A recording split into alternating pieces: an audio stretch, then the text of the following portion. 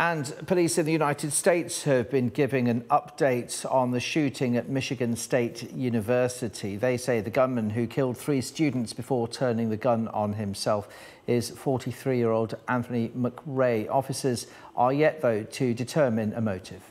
We do have 3 total deceased and 5 victims at the hospital. We can confirm that all 3 deceased were MSU students.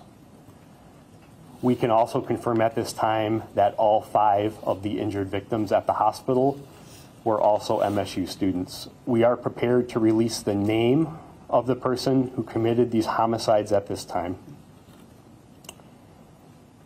We have previously confirmed that he was 43 years old. He's a male. His name is Anthony. Last name is McRae.